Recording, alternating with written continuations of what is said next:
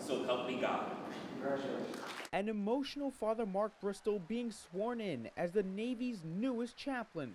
The ceremony taking place at Saint Anastasia Church in Douglaston, Queens, where the priest has been assigned.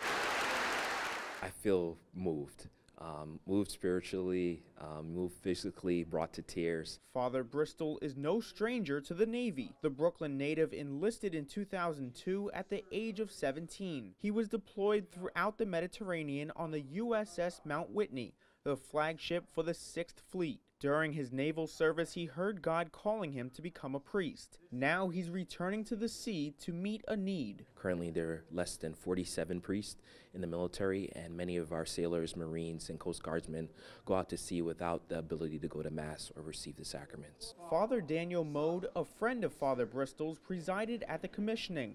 A naval chaplain himself, Father Mode says the need for more chaplains is extreme. Father Bristol will be transported by helicopter to other ships to celebrate the sacraments. Think about the military, the Navy, the Coast Guard, and the Marine Corps. If you put all that together, that's about 600,000 persons who are deployed throughout the world.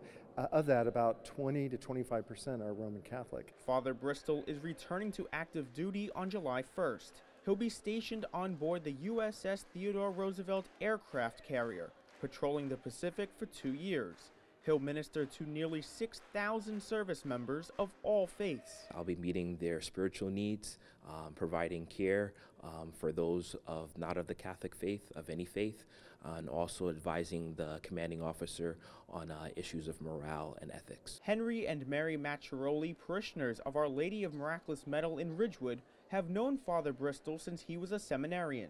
They say he makes a perfect fit to be a chaplain. He's a very charismatic priest. He works very, very hard. He cares about all types of people. And as he leaves the Brooklyn Diocese, Father Bristol describes how he feels towards the men and women he says have been instrumental throughout his vocation. A tremendous amount of gratitude, because you formed me to be the priest that I am today. And wherever I go, no matter where I go in the world, I will always be a Brooklyn priest. A Brooklyn priest serving God and country.